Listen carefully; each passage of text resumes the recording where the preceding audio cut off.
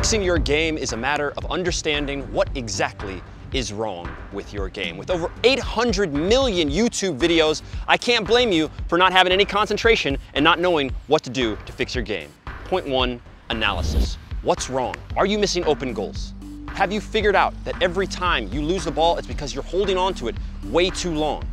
Are you afraid to play? Are you too anxious to play? Do you play too quickly? Do you not analyze every single option in front of you? You have to figure out what exactly is wrong in your game. I know you want to see the next new skill move. I know you want to learn the next best way to shoot, the next new knuckleball, but if you don't figure out what exactly is wrong in your game, you won't have anything to fix.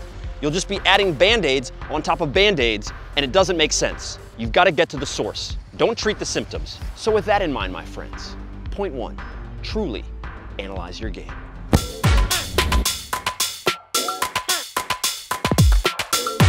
Now that you know what's wrong, you have to do something about it.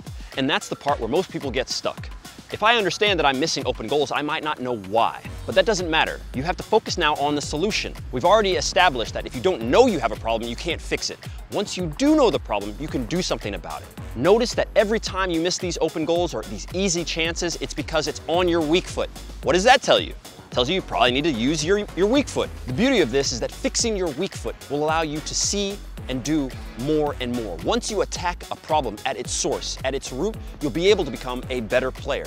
Most of you are avoiding this, and that's why you're not getting any better, despite how much you watch J-Mike do all his stuff, or turn around on the field, or play with normal cleats on a turf field. Jay, what are you?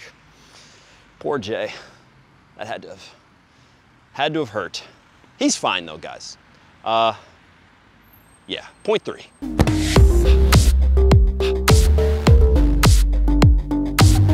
Figured out what's wrong. You understand that you need a solution, and you're probably practicing this solution. The very last part is to execute this in the game and in training. It's not when you're alone. It's not when you're pretending and thinking about it before school, before the game. No, you have to actually execute this. This is the time and place where most players are too afraid to change. It feels unnatural. It doesn't feel normal for you now to do this and settle the ball with your right foot and then pass it, right? And do all of the things in training and do all of this in games with your right foot, because that's not how you used to be. But the truth is that you won't get anything different unless you change. Executing is the best part of this whole process, and all of the fun in the game happens when you celebrate your goals and you ball. Check everything below from us here at Unisport. It's a great day. My name is Will John. I am running for YouTube football president. A vote for me is a vote for you. Subscribe. Goodbye.